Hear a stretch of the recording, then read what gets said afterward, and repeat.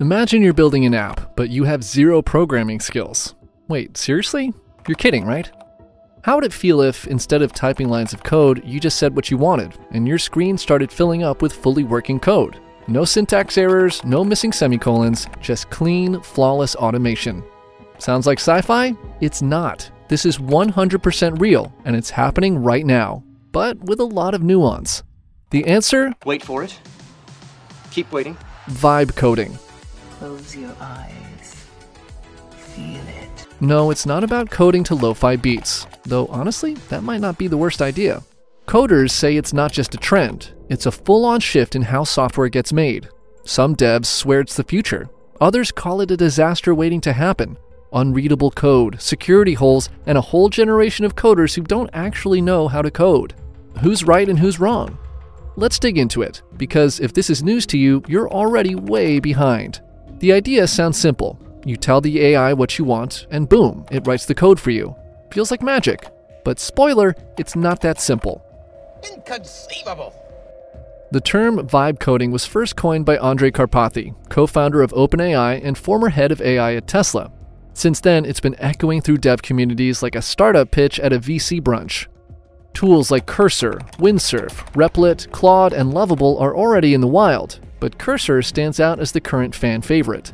It jumped from 1 million to 100 million in ARR in just 1 year, making it the fastest growing SaaS company in history. And then Peter Levels added fuel to the fire. He built a flight simulator game using AI in just 3 hours. Sounds absurd, right? But it worked. The game now brings in over $57,000 a month. Not bad for something he whipped up over a coffee break.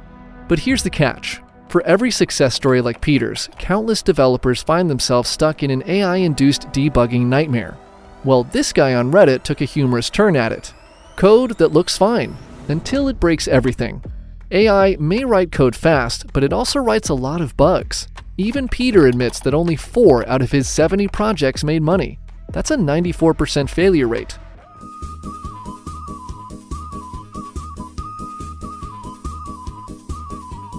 AI-generated code is often messy, inefficient, and full of holes.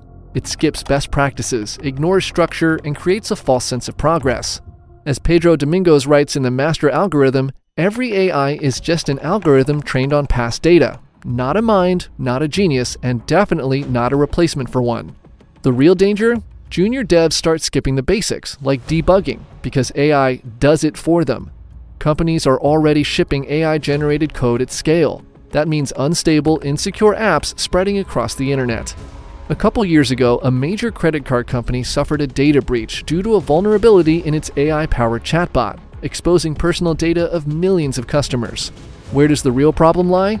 It hits junior developers the hardest. Vibe coding lets them skip the basics entirely.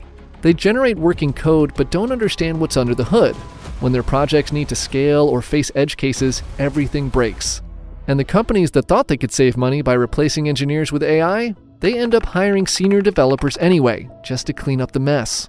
Software isn't just about writing code, it's about maintaining it over time, and that's exactly where AI falls short.